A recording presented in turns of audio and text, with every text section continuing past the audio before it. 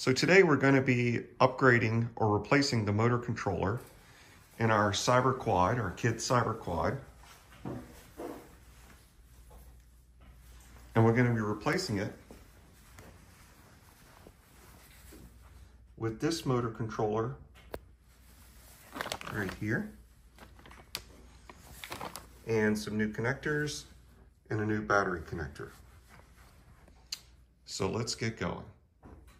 So step one is to take two screws out right here and then pull the seat off, and that exposes the main motor controller cabling, which is here. So we'll just put this seat right here. Now we have the motor controller halfway removed like this, and the connectors that aren't clearly colored, we marked because we're going to have to know where they were. So we're going to be putting a new brake lever on because the other one has like some fancy 3-wire sensor, and this needs a 2-wire sensor. The new module does right here.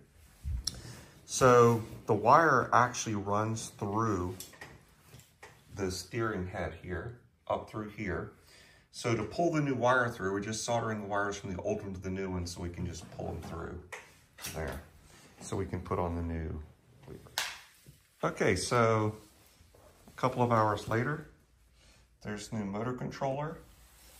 And you can see we traced and labeled all of the wires and installed the motor controller. And that we're at the very last step, and that is just putting the seat back on. You do not have to take off this front piece. If you take this cap off, it makes it easier to feed the wire from the new brake in there. And we'll do a test in a couple of minutes after we put these screws in. All right, we're gonna do a test to see if it works. Go ahead, click it on. Headlights work. Backlights work. Let's see the taillights. Looks good. All right.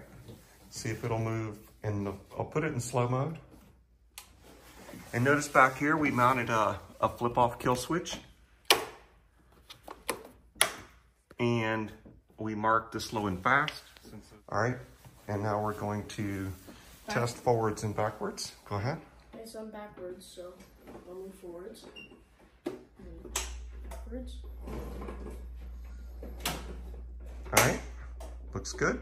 So we'll do an outdoor test in just a minute. And I wanted to show you the paperwork though. So this is where you may want to pause the video. So here is the wiring and the best doctor's handwriting. And then there's the controller. And that's the speed controller. And that's the handle that was removed. And that's the mess we made. This is our first outdoor test. Headlights are on. Give me the brake lights, on, off. All right, brake lights work. Okay. All right, let's do it.